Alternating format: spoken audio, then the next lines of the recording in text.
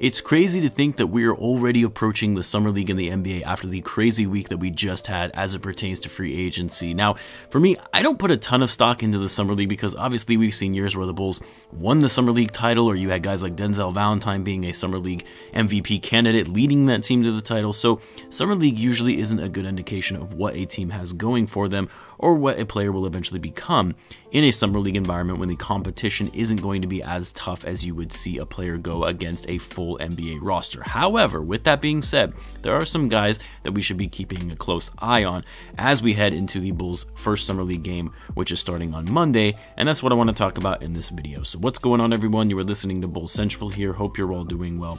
Really quick, I've had a lot of people asking me recently, when are you going to be doing the final giveaway for your 10,000 subscriber giveaway, the last of the 5? The grand prize, where I'll be giving 2 tickets to a game at the United Center for this upcoming season, and I will be doing it soon. For those who are new to the channel, which we've had a lot of new subscribers to the channel recently, which is great. Welcome to the channel. Very happy to have you here. But for those who are new, I had done a series of 5 giveaways to thank my viewers of the channel for reaching 10,000 subscribers, and we have completed 4 of those so far, doing 1 giveaway per week on a random video. So to answer everyone's question on this, I will announce the giveaway of the final one on a random video like I have with the others, so make sure that you're subscribed to the channel and you have the notifications turned on so that you don't miss a video for when it is announced. Also, a quick plug, but you can feel free to join the Bulls Central Discord server. We are close to 500 members in there. The Discord is entirely free. I do not charge any membership fees,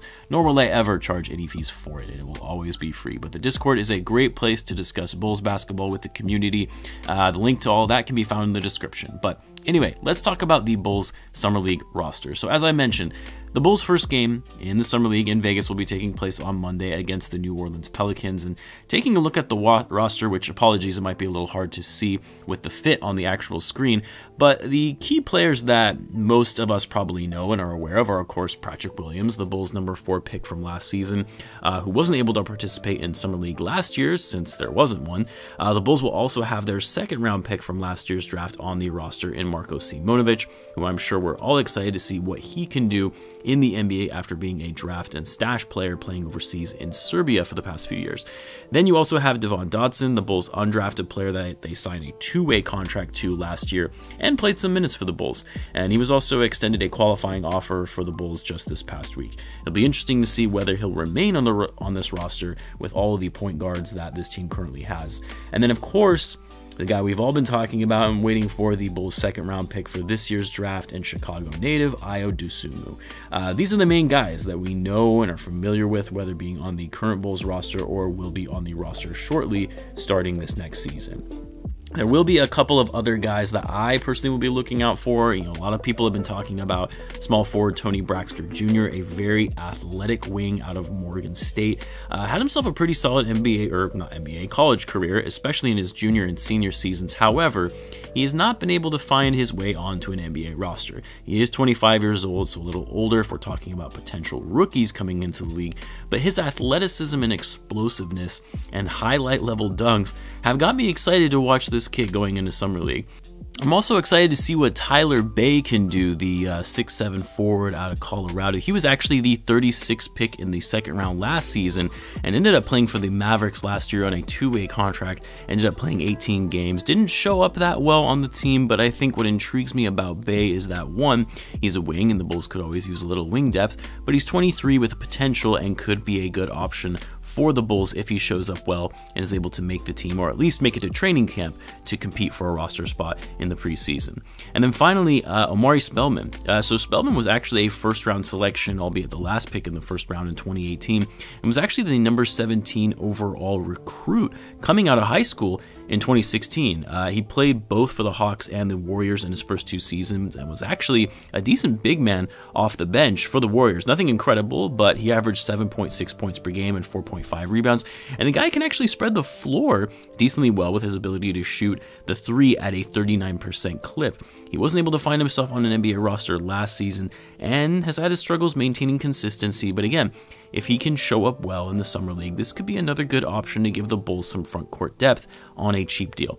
Of course, there are other players on this roster, but really those are the guys that I am going to be looking out for, and mainly the ones I initially mentioned in Patrick Williams, Marko Simonovic, and Dosunmu. So for Patrick Williams, I mean, we're obviously the most familiar with what he can do. For me, I'm kind of viewing this as more of an experience thing for him than anything, getting some good run against players that aren't as talented as an NBA roster to show what he can do, gain some confidence, and being aggressive against lesser talent. Really, you would think that he would be the leader of this Summer League team in being their best player. And of course, Simonovic, I'm going to be paying close attention to him to see how his game translates from overseas professional play up against NBA prospects in an environment that's going to be hyper competitive, because a lot of these players in the Summer League are going to be competing for roster spots, whereas Simonovic already has a spot on the Bulls, but still needs to prove his worth that he belongs. Need to see him crashing the boards, being aggressive in the paint, and of course spreading the floor and knocking down those threes, which we saw him do pretty often in Serbia. And then with Ayo, got to see him running the offense, getting that experience being the floor general of the team, and being a two-way player in the backcourt that can get you some much needed offense. And this will be critical for his development in entering the league, as he's likely going to get some run as a backup point guard who will really be needed to be a facilitator behind Lonzo Ball. Again, it is Summer League, and generally Summer League doesn't really mean that much of anything other than just getting some of these younger guys some experience and opportunities to develop, and it also allows for more unknown players to make a statement and that they belong on an NBA roster, and showing what they can do to bring to an organization or an NBA organization. I'll likely have some recap videos after these games. It'll be a bit more challenging for me to watch all these games, given some of them are actually being played during the day while I work, but I'll see what I can do. I want to know what most of you guys are thinking about this year's Summer League. What are you going to be on the lookout for? Who are you most excited to see play in the Summer League, and who do you think will be the biggest surprise? Let me know in the comments, and of course, don't forget to subscribe so you don't miss out on the tickets giveaway that is going to be announced soon. Thanks again for tuning in, guys, and I will catch you in the next one.